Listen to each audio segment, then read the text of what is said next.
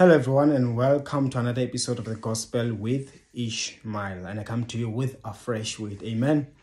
Another way that I believe someone is going to be an eye-opener, realizations. And listen, sometimes you wonder why somebody acts weird, and sometimes you don't take it. These are the things that even personally I don't take them too serious. I don't realize them, but you'll be surprised why somebody is acting weird towards you, is acting strange.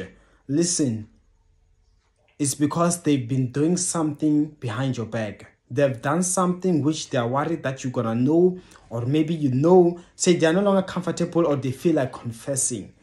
So one, don't be surprised by someone acting strange and all. It's because they did something weird against you. People act like that. Some people, when they do something uncomfortable, they start acting strange because they are feeling bad about their actions. Hallelujah. I don't know how this word is going to help you, but may God help you through it in Jesus' mighty name. And of course, that's all I had. Bye.